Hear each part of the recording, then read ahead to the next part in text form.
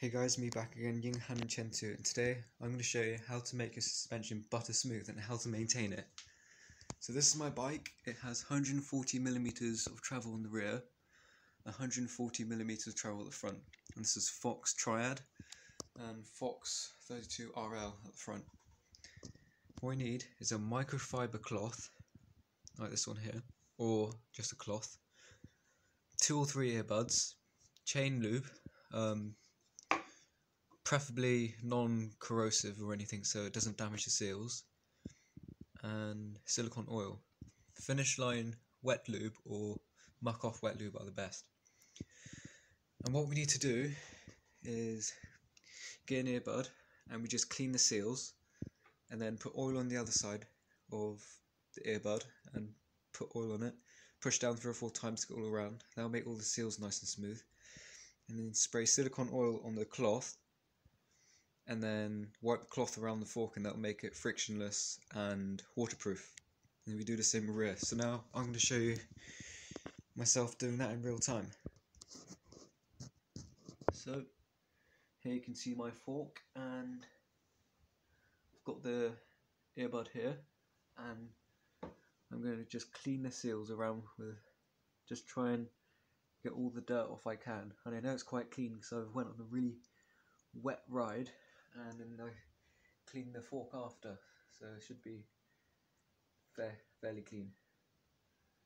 So not much dirt on the earbud. Now get the wet lube, undo the lid,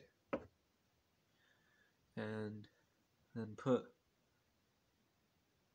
a drop or 2 drops and just put it around the earbud, and then make sure there's no dirt anywhere, and then you just put it around the seals like this, and you get the new earbud, do the same for the other suspension, the other side of the suspension. And then you could even just add a bit more oil on this sections like that, and then you pump your suspension.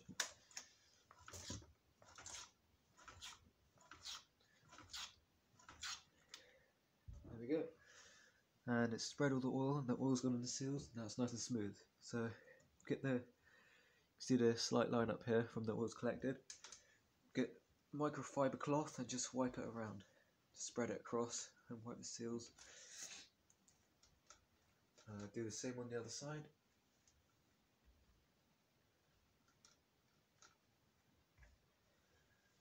And then get your non-corrosive silicone oil here and spray it onto the cloth. Remember to try and get it away from your disc brakes because you don't want to ruin your disc brakes. And then you just wipe it around like this on both sides. That'll make it frictionless and nice and smooth. Like that. Pump it. That's really smooth. Now for the rear shot, you can see here, you can do the same thing. So get one of the earbuds you used, that's already got oil on it, and you wipe it around on the seal, and it also gets rid of the dirt. And then what you do is you pump it again. So I'll get another good camera view and show you me pumping it. So now I've got a good camera view of the rear shock, and we're just going to pump it a few times up and down to get the oil around on it.